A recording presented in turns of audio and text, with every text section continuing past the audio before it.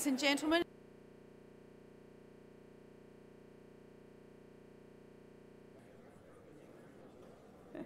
welcome back everybody. I hope you've all been having a great day. And tweeting, who's been tweeting? Yay! Now a little Twitter fact for you.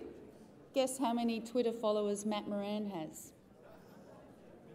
You know because we talked about it. Anyone like to have a guess? 5,500, 20,000? You ready?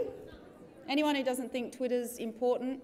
69.7 thousand followers. So one tweet from him today could potentially reach 69,000 people. So it's like rabbits breeding. For farmers who don't get it, you send out a tweet, someone retweets it, you set it free and off it goes. So please tweet. You have to go and learn. I'll be running classes tomorrow. 1 bottle of French champagne gets you half an hour of my time. Well, before I introduce our next speaker, I'd first like to take this opportunity to thank the Department of Agriculture for funding this event and the Victorian Department of Primary Industries, Telstra and Konica Minolta for also sponsoring. And anybody who's in Landcare knows how hard it is to get sponsors, so I think you might have to give them a round of applause so they feel appreciated.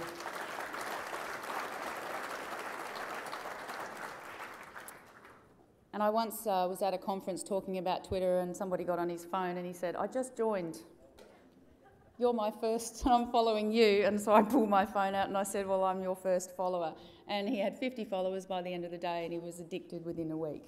So I promise you, you'll enjoy it. It's not a chore. Now remember, the hashtag is LandcareConf14. I'd now like to introduce the man who's not on Twitter or Facebook. Do you exist? Only in the social media world. Ian Thompson from the Department of Agriculture. Ian is First Assistant Secretary of the Sustainability and Biosecurity Policy Division in the department. This role means Ian is responsible for fisheries and sustainable agricultural policies and programs, onshore weed, pest and disease management, biosecurity emergency management, agricultural and veterinary chemicals, water, community and Indigenous engagement, and of course, land care. How big is your business card? Welcome, Ian.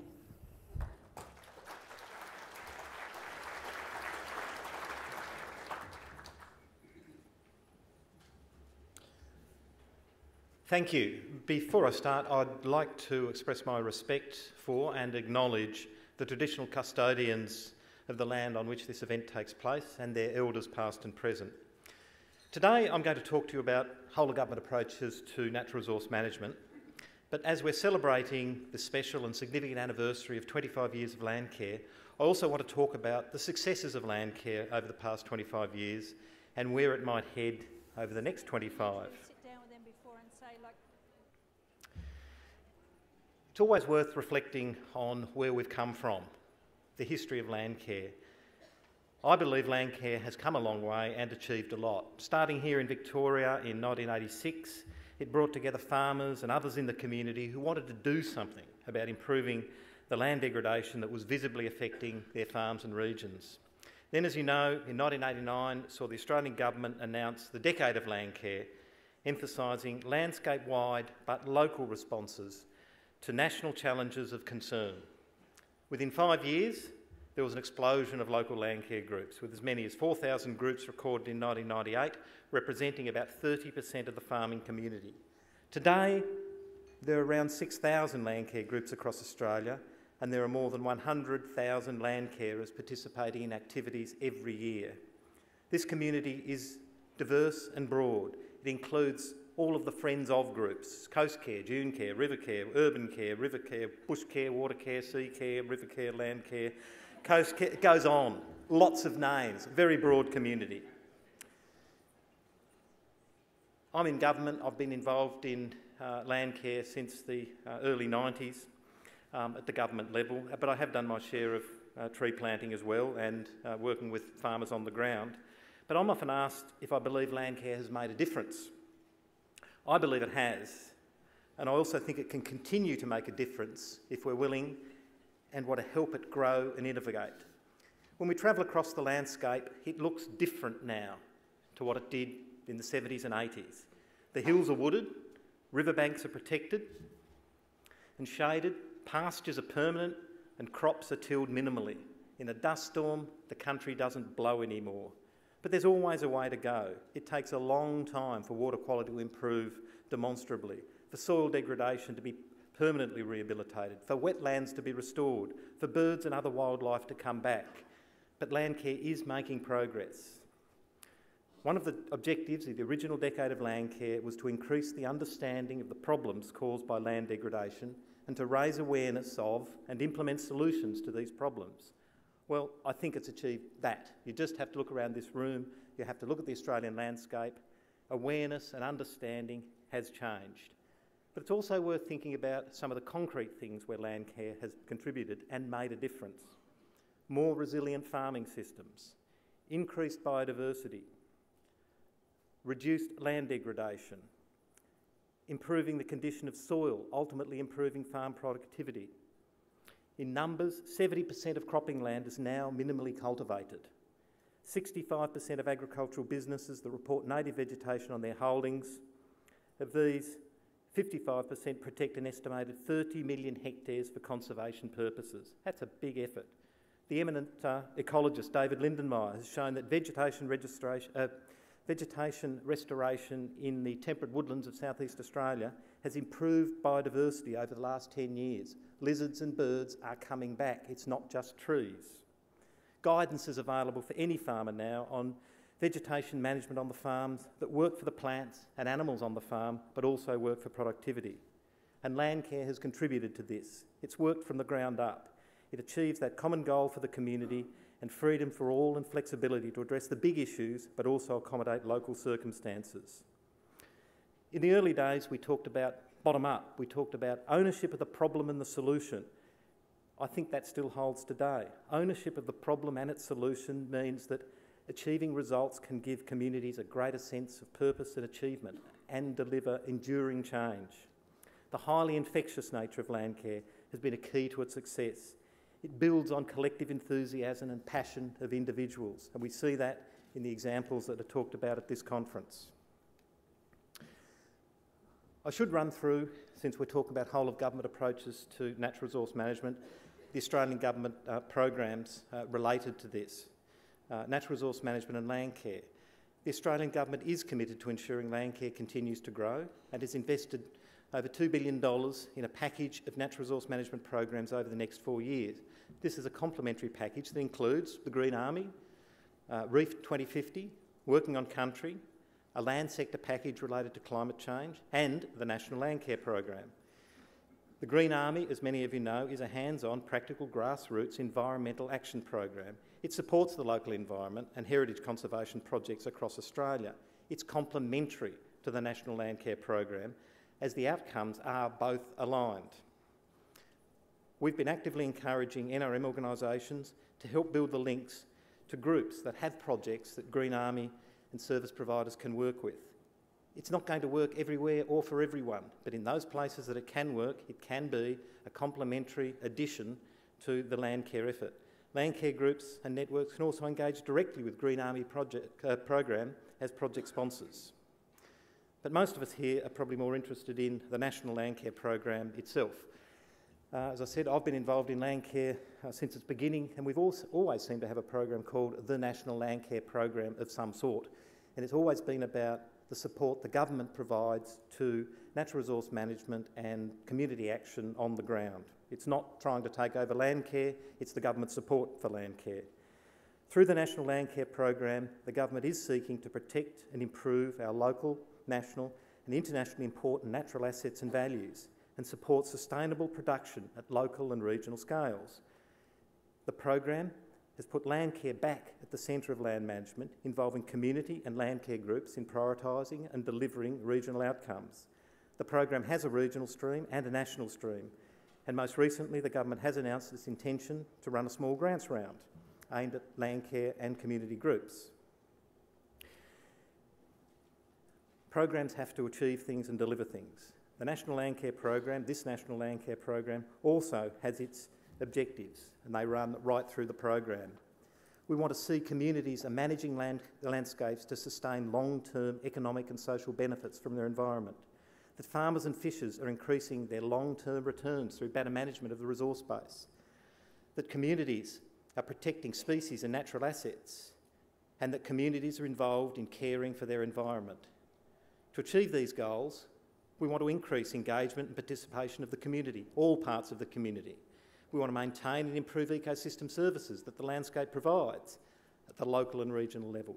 We want to restore and rehabilitate the natural environment, protecting internationally significant species, but also communities, places and values that the community and regions and the nation values. We want to increase the number of farmers and fishers adopting the practices that improve the quality of the resource base and the services that that land provides.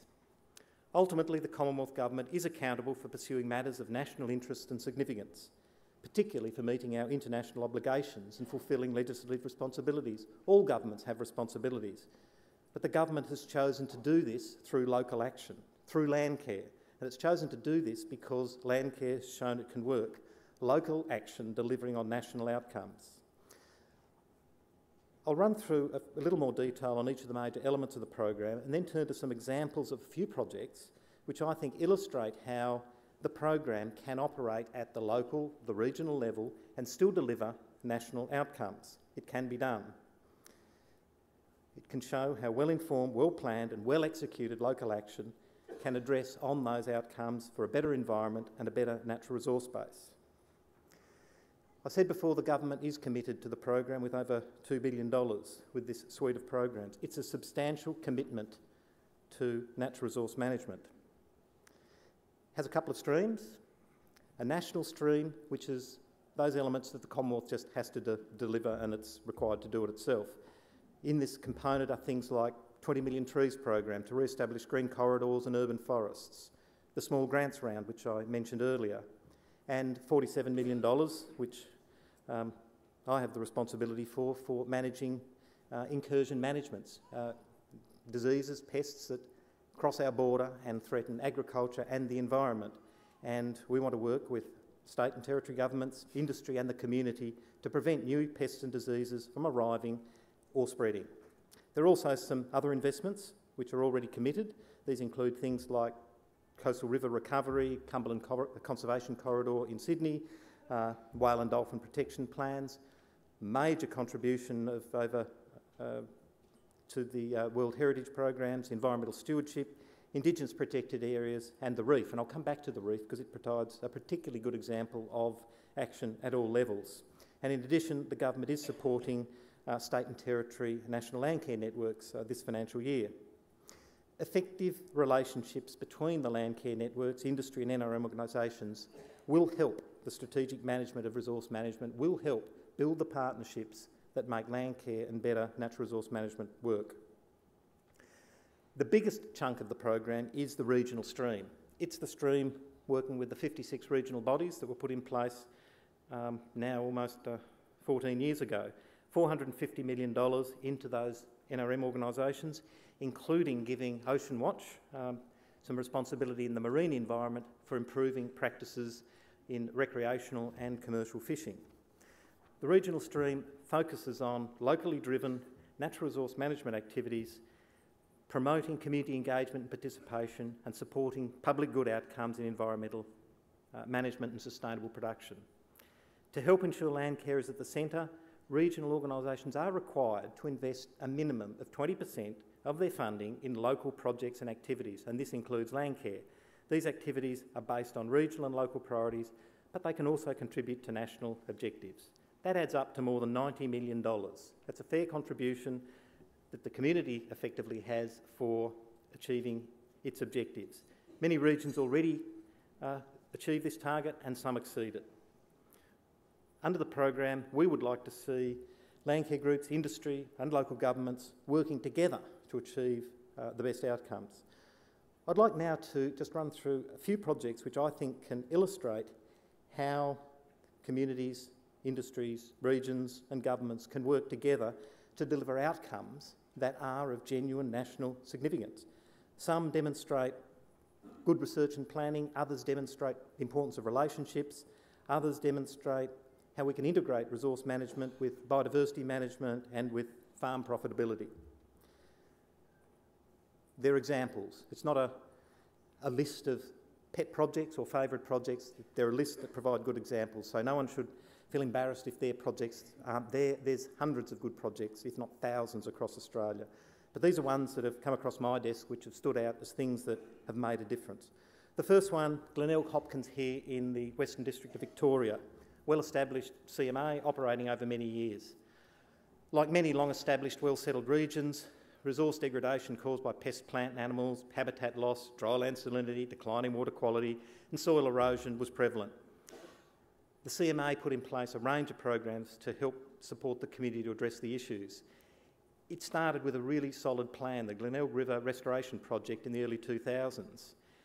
Now it then involved partnerships with nearly 700 individual landholders, community groups, government agencies to improve the health of the river. The river provided an iconic place that everyone could look and say, our project works if the river gets better. 2004, the Glenelg Friends of the Glenelg Group were formed. Those people wanted to passionately protect their river. Bottom-up, grassroots support. Over the life of the project, nearly 800 kilometres of waterway frontage direct seeded and 50,000 planted trees. It's an example of farmers, farmer groups, communities, CMAs working together. It also operated at the whole of catchment, whole of landscape level. The Glenelg Hopkins, many farmers in the regions, put together a soil health strategy, and that is aiming to build awareness in the community and in the farming sector of the benefits of healthy soil towards healthy production and a healthy landscape. They built partnerships with the community. They promoted the value of soil health in landscape resilience, and they were addressing those problems of salinity and erosion. Landcare groups had a really important role. They helped increase participation by grassroots people. They were key to exchanging knowledge and information, and they were the people doing the on-ground work. My next example is about Greening Australia on a whole of landscape conservation example. It's an environmental NGO, but it was coordinating work across the whole landscape. 1994, a farmer decided to take direct conservation action on his property near Bynalong on the southwest slopes of New South Wales and commenced what we now call Whole of Paddock Rehabilitation Program, WOPA.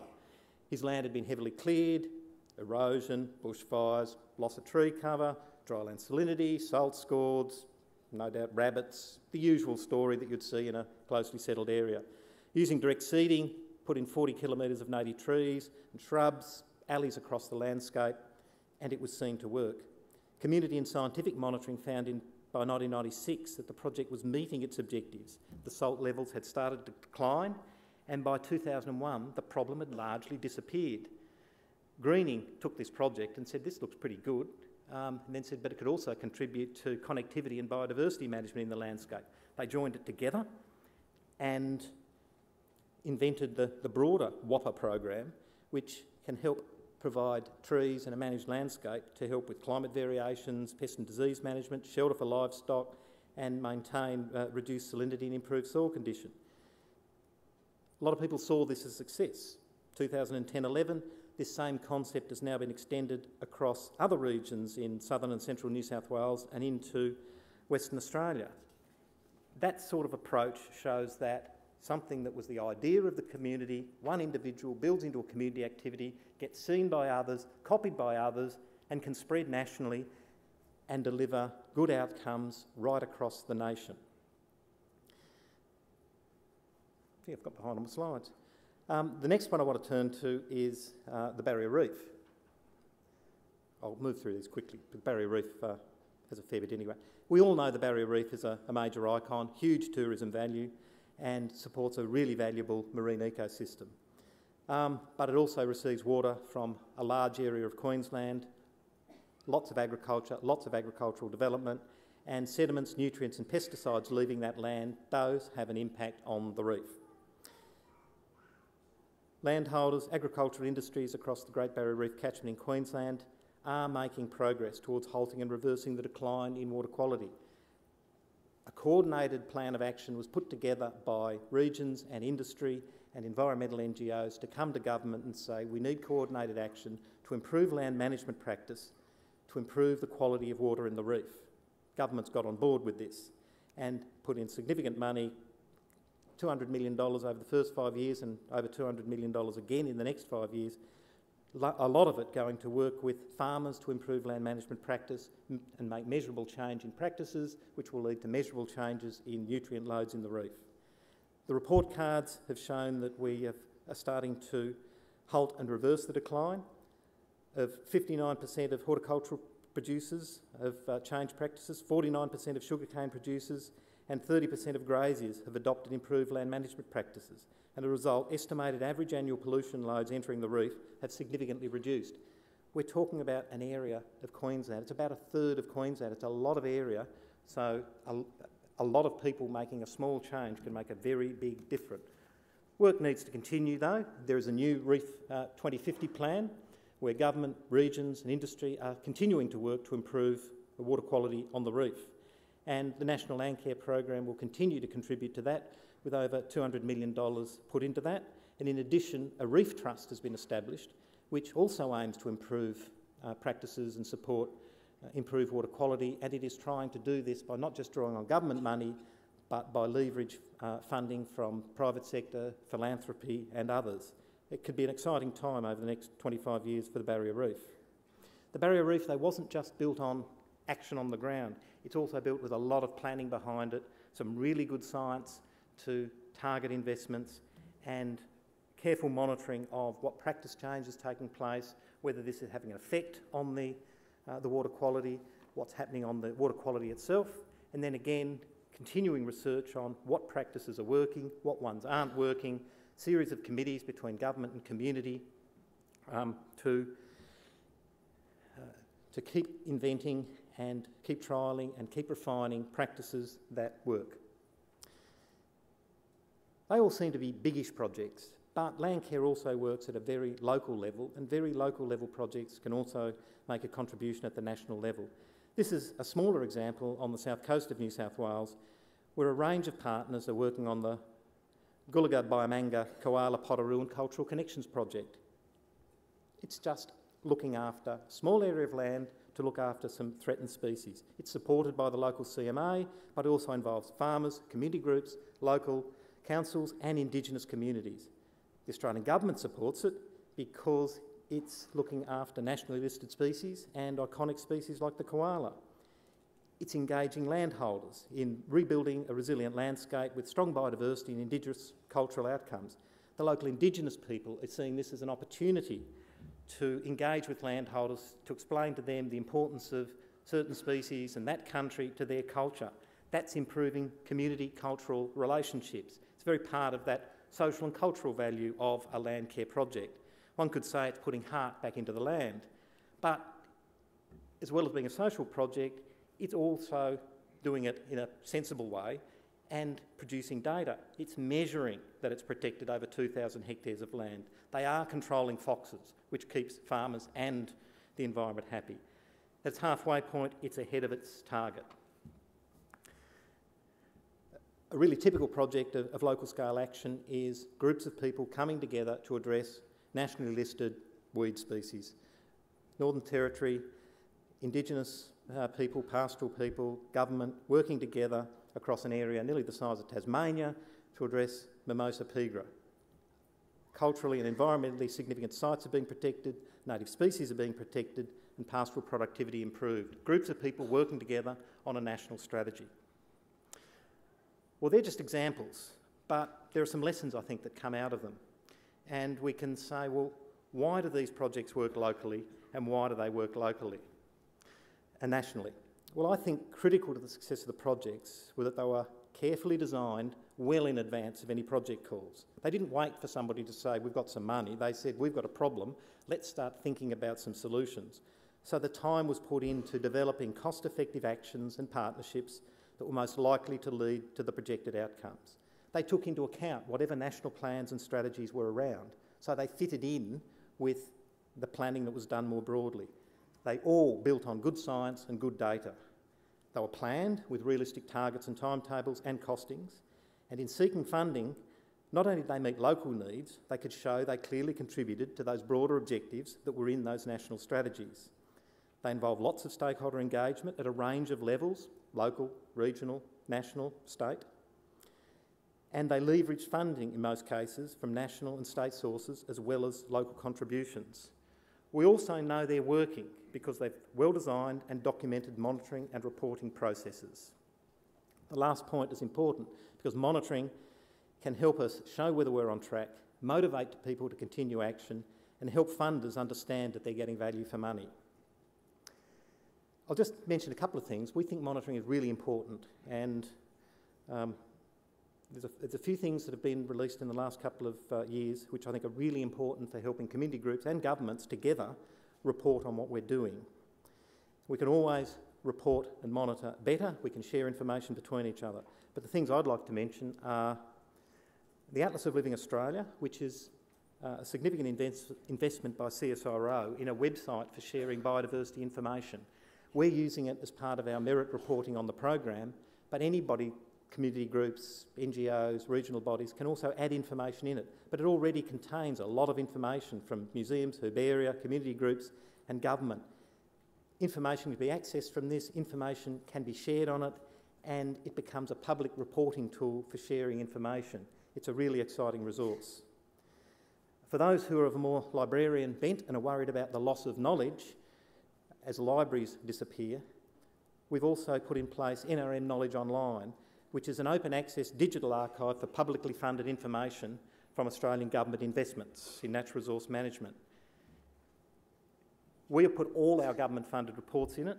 You can add yours to it. It will soon be available and open for people to put their material in. It's fully searchable, including by Google, and it's fully compliant with the same library software that the National Library uses. So it's trying to establish an archive of reports, of information that won't be lost in government filing cabinets or community body dusty cupboards or public servants' garages. It's already got over 4,500 reports in it, and it's growing.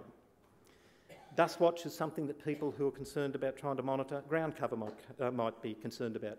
Community group monitoring ground cover and the sources of dust across the country. Within our own department, we've established the Monitor, which makes available to the public information at a regional, state or national scale on agriculture, land use, ground cover and similar sorts of information.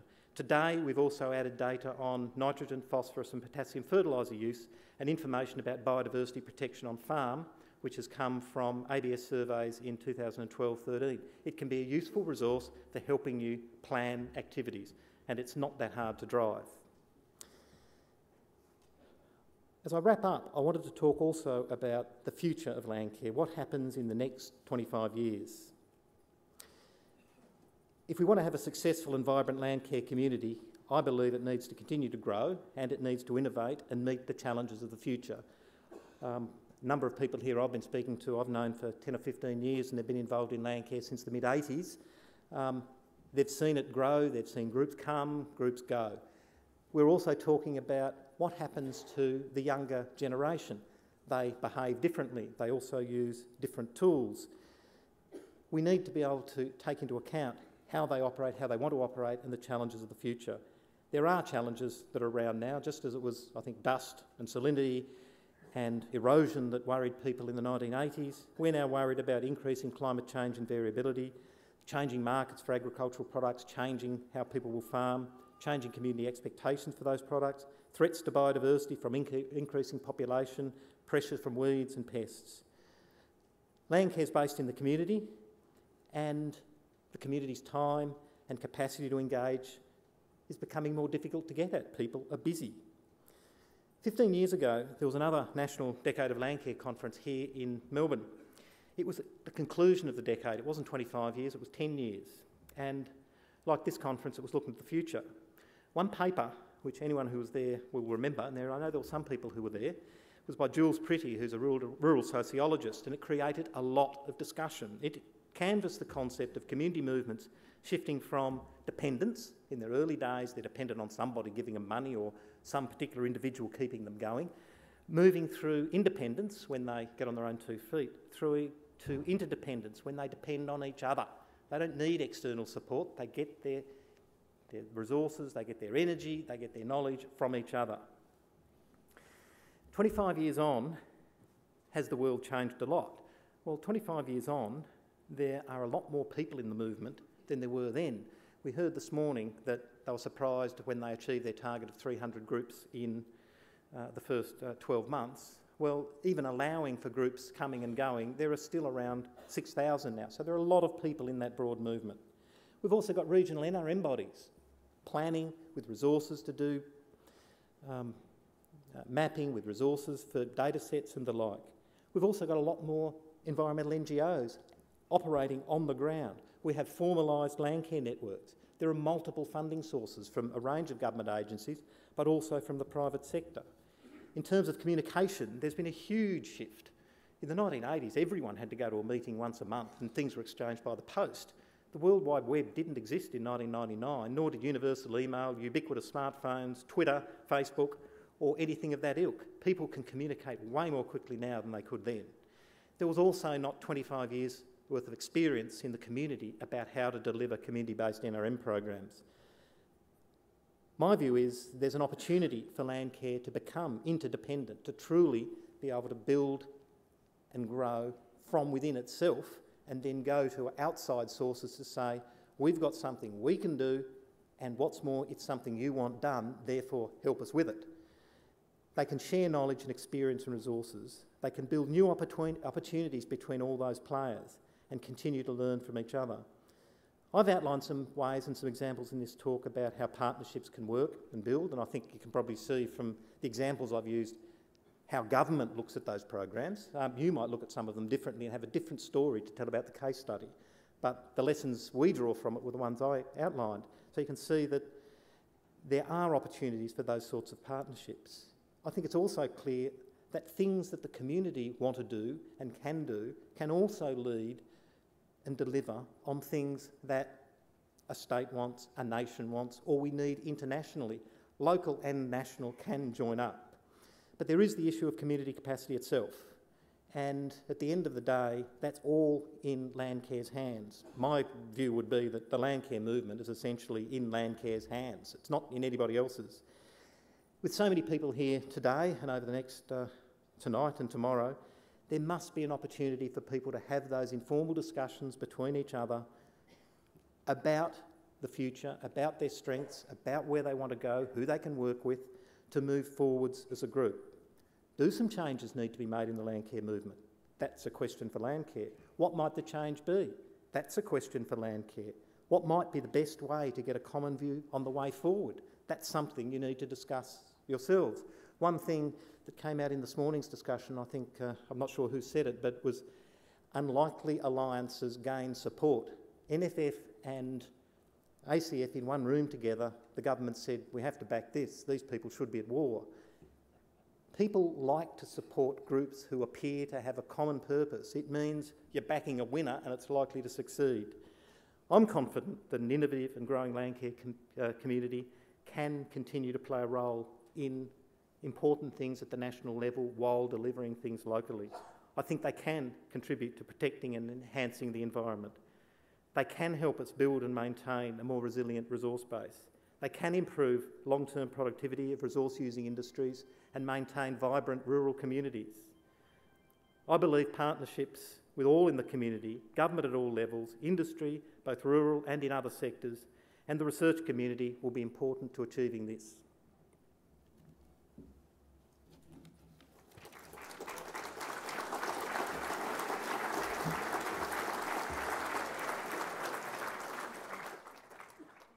Well, thank you, Ian. That was a fascinating speech. And we have some roving mics out there so if people have questions.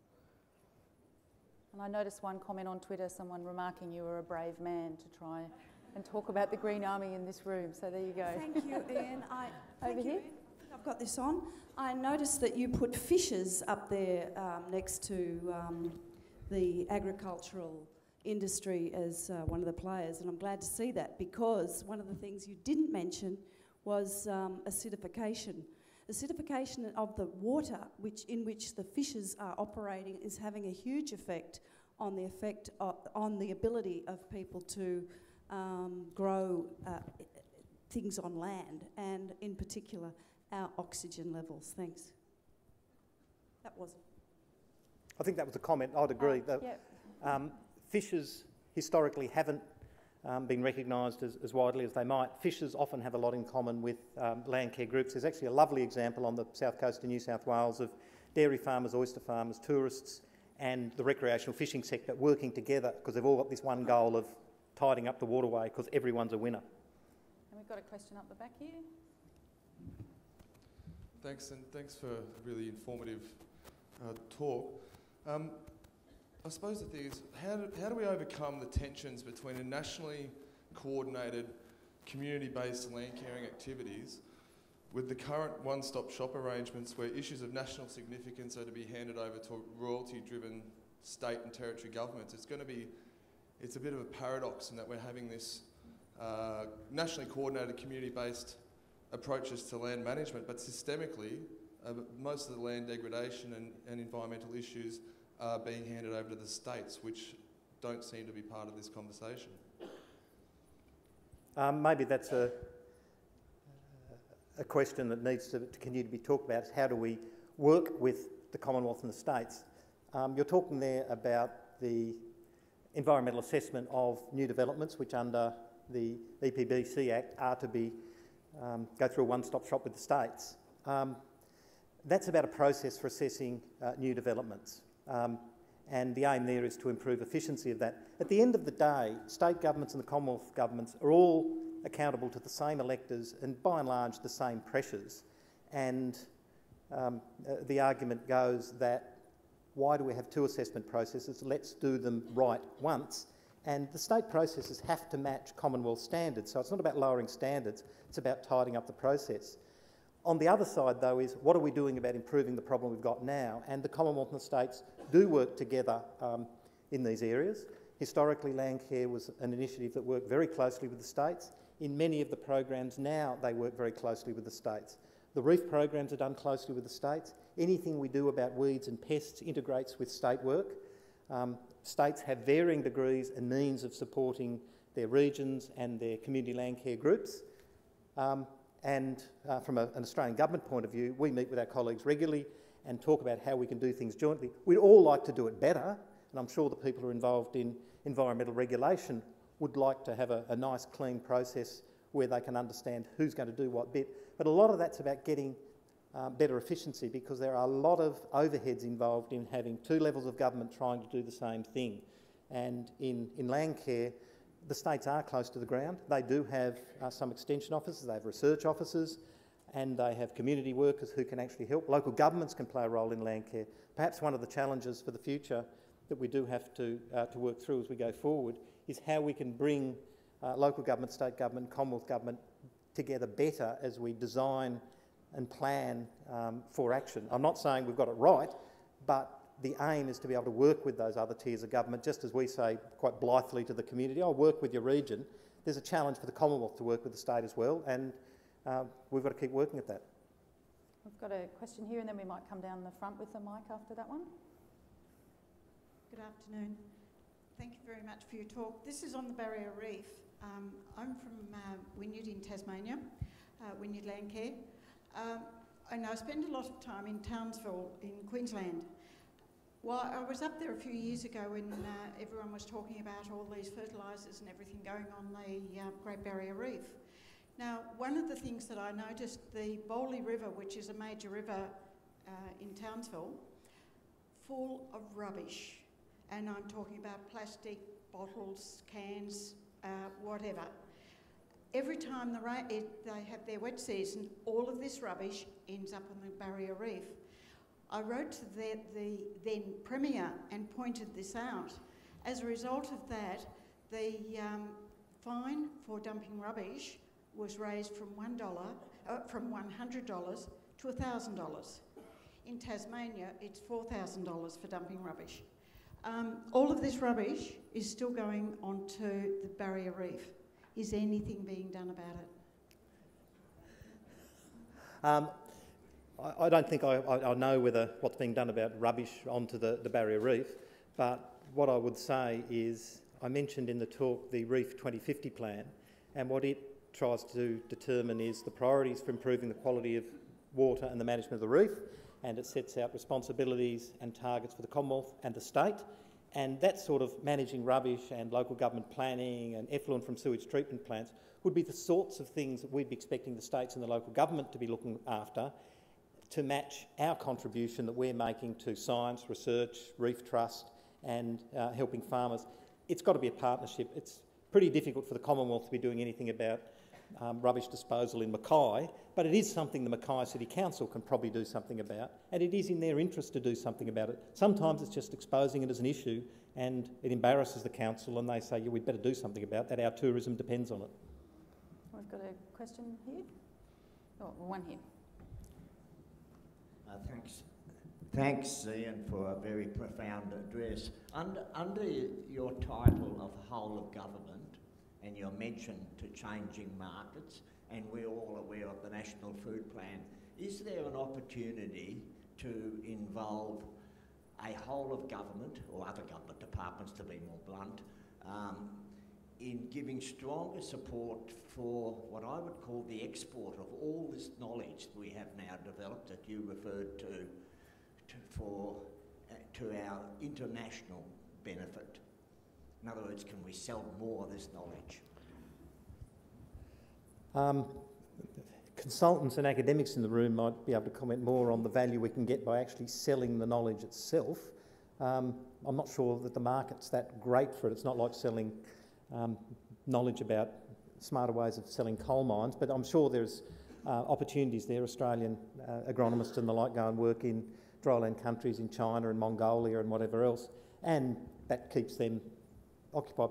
The big value I would see in sort of selling our knowledge, and it's where we're taking a whole of government approach through the current work on the Green Paper in agricultural productivity and the Northern Development Paper, is Australia isn't in the business of selling low-value product into bulk commodity markets from our use of the land. We're into selling high-value products into markets that are prepared to pay for them. And a lot of those markets want to know that the production's sustainable, the animal welfare's looked after, the milk's of high quality. And in some of those markets, we actually get a premium, like milk into China, but in many others, we're accessing a higher value market rather than a lower one. Now, it doesn't happen all the time, and not everyone gets much of a premium, but some people do. But it means we're selling into a market where we don't have to compete quite as often with Kazakhstan and Argentina. And we're able to do that because we've got ways of farming dry land well, because beef in the Barrier Reef catchment isn't destroying the Brazilian rainforest as a comparison, that our wine isn't creating more salinity in the River Murray, that birds aren't being destroyed as we grow wheat crops. Those sorts of things are part and parcel of our marketing ethos. They're also part of tourism. So I think it's not so much selling the knowledge itself, it's actually selling the products that our knowledge for good, sustainable resource management can make. And I think the big value ones come from inbound tourism, and they come from being able to convincingly tell people that the products we're selling are products that are safe and sustainable.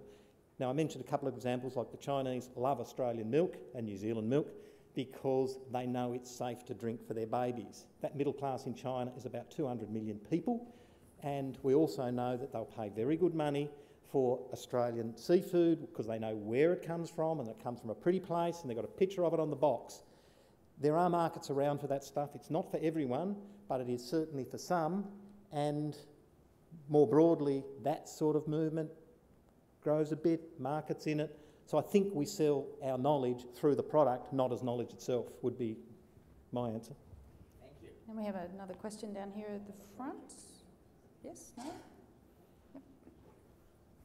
Thank you very much for your talk. I found it to be quite enlightening. I was just looking at the screen, and there was a lovely photo there of the Great Barrier Reef, and I just wondered how the government addresses the question of mining development and port development in Queensland and the dredging issues, and how do you balance those influences? I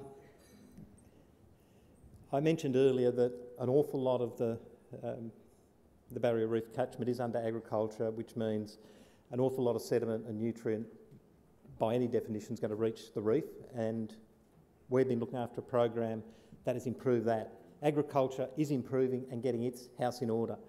The mining development, industrial development is worth a lot of money to the Australian economy. It's very important to our standard of living and maintaining our economy, and the government does have a very difficult balancing act to do there. The approach that it's taken is to put in place to work with Queensland on a strategic plan for the reef. It is looking at things like disposal of dredge spoil on land, not in the sea. It is looking at concentrating port development where it can.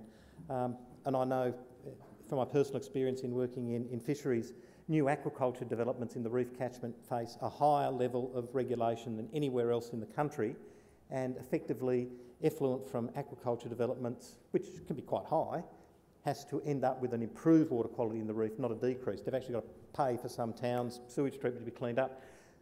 So yes, there is a lot of industrial development along the reef, and it does have a lot of localised impact, and it's very dramatic, and it could have some systemic impact. The government's looking at it very carefully. It has a plan to manage it, and it's trying to do that through the regulatory and planning arrangements. And the monitoring is there to see what is going on. It's there for all to see, but it's a difficult balancing act. Big area, a lot of value. Well, I think we've run out of time, but thank you very much, Ian. If we could all put our hands together for Ian. Thank you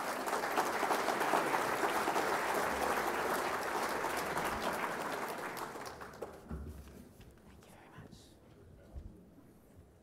I'll see you later.